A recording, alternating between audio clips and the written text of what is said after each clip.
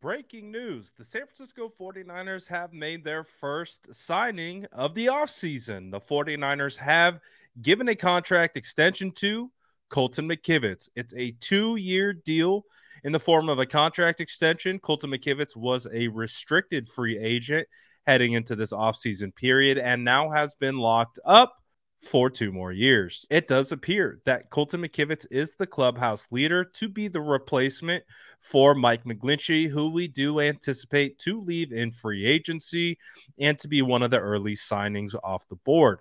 So now it appears Colton McKivitz, who gets the extension, is set for potential starting right tackle duties for the San Francisco 49ers moving into next season. Obviously, this is going to have implications towards the draft.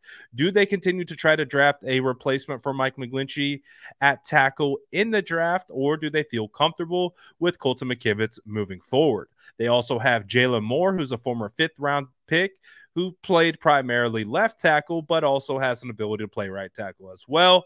Let me know how you think about this particular deal. Are you liking the fact that the San Francisco 49ers just gave Colton McKivitz a 2-year extension?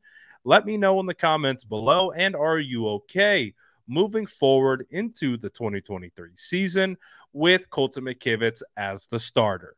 It's going to be a wild ride, and we're starting to get some news to drop in. So make sure you hit those notification bells so you don't miss anything. Make sure to like and subscribe for more updates.